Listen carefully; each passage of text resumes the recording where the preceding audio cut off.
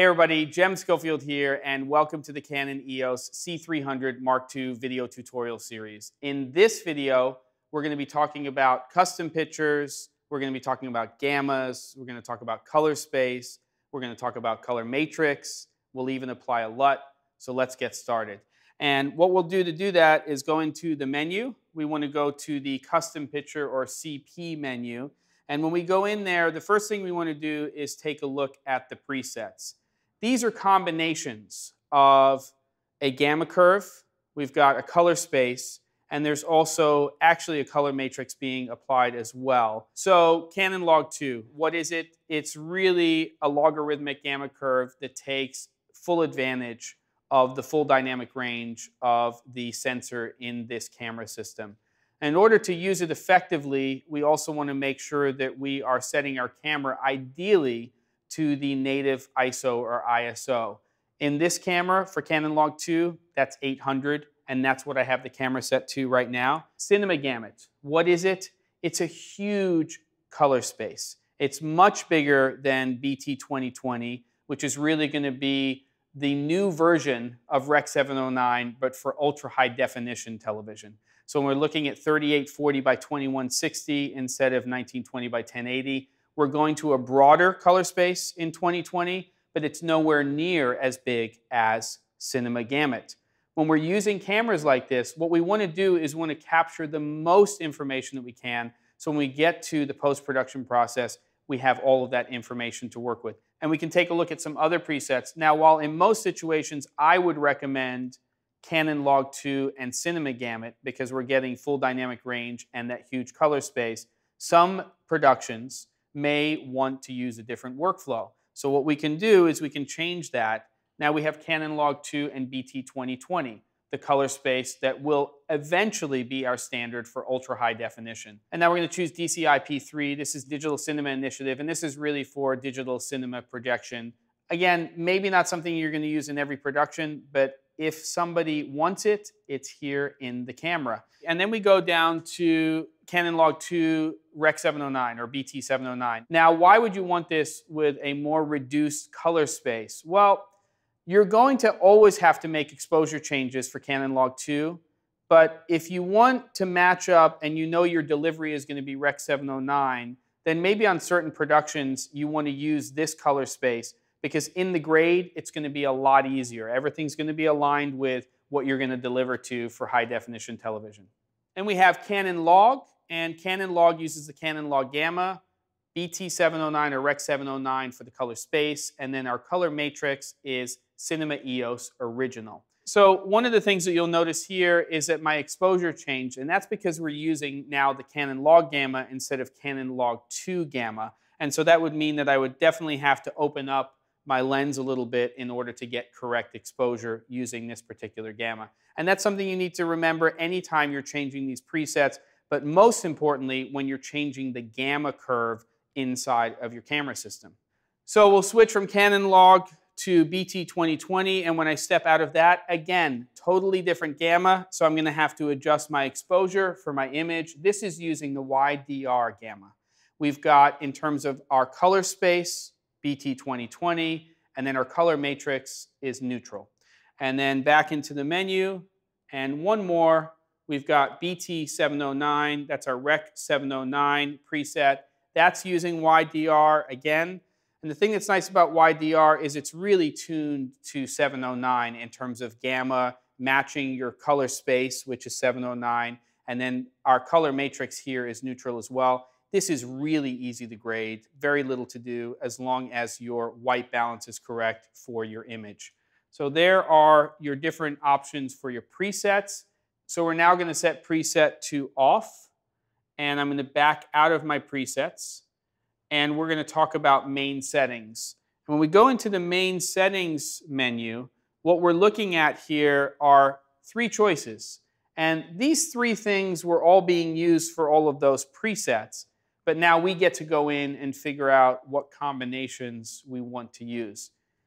Be warned, this is where people get themselves in a lot of trouble when they start to paint in camera, especially when they start to combine gamma, color space, and color matrix. The presets are there for a reason, If you want to go on set and you want to get the most out of your camera, set it to Canon Log II and Cinema Gamut. That preset would be my recommendation. So under Gamma, there are a lot of choices here, and a lot more than we saw under preset. These are our gamma curves, and some of them are logarithmic and some of them are linear, but we can take a look at what we have here. We have Canon Log II, Canon Log, YDR. Those are the three that are being used to create all of the presets. We have EOS Standard, which will tend to be very contrasty if you're trying to match with things like Canon DSLR cameras.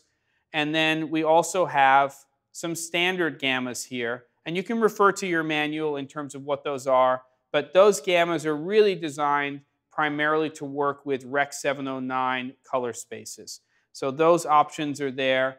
Now, let's take a look at our Canon Log II gamma and set that. And then let's talk about our color spaces. And we have 4 of them in here. And we have talked about all of them when we talked about the presets. We've got Cinema Gamut, BT 2020, DCI P3, and BT 709. What I'm recommending in most situations is Canon Log II and Cinema Gamut. There might be situations where you'll want to go ahead and just use Canon Log with one of these, and that's going to be based on your shooting situation or scenario and also your experience with the camera. But let's just say for now we're going to combine our Canon Log II Gamma with our Cinema Gamut. And then here's where things could really change potentially for you. And this is a menu that I think some people might be interested in if they turn their presets off and want to go ahead and create their own combination in terms of a custom picture. Every single one of the presets that we talked about earlier used the neutral color matrix, except for one, which used the Cinema EOS Original. That was our Canon Log one. There is also a really interesting color matrix in here for me, which is called Production Camera. And one of the things that I do recommend is trying a combination of Canon Log II for your gamma, using for your color space Cinema Gamut, and trying Production Camera as your color matrix. So this is really designed to reproduce colors more suitable for digital cinema or motion picture production. And when we take a look at this, and I'll just roll camera on it, this color matrix is really, really nice, combined with Canon Log II and also, again, our Cinema Gamut. So that 3-part combination might be something that you want to try.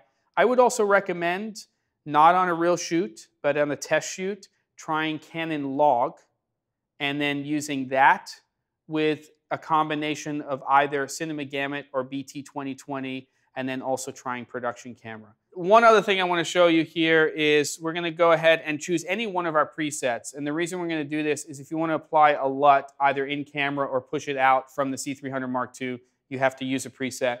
I'm going to go to my preferred combination here. And this is Canon Log II C Gamut. And I'm going to go down to my Assistance Functions menu. And then when I do that, I'm going to scroll down to LUT or Lookup Table. And inside of this menu, I have 4 options. Now, what are these options? Well, the first one is pretty obvious. We're turning the LUT on or off. So we can turn that on. The other 3 are where am I seeing that LUT applied? So our first option here is to the MON and HDMI out. And we can choose one of 3 LUTs to apply to that, DCI, BT 2020, or BT 709.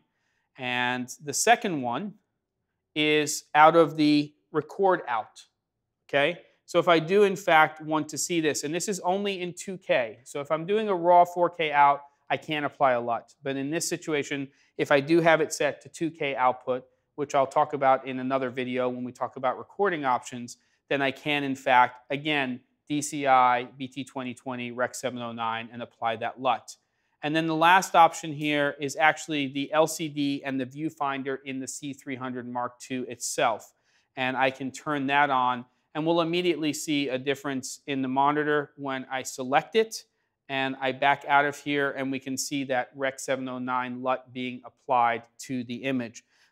In fact, if you really want to see it on an external monitor, I can go to that and apply it as well. Let's take a look at BT 2020, and I've applied a BT 2020 LUT here and essentially a Rec 709 LUT to my internal monitor. So lots and lots of options here in terms of what you can do. And when we talk about a monitor like the DPV 2410, that does support, of course, Rec 709, but it also gives you the options with that expanded color space with BT 2020. So it's a great match with the C300 Mark II.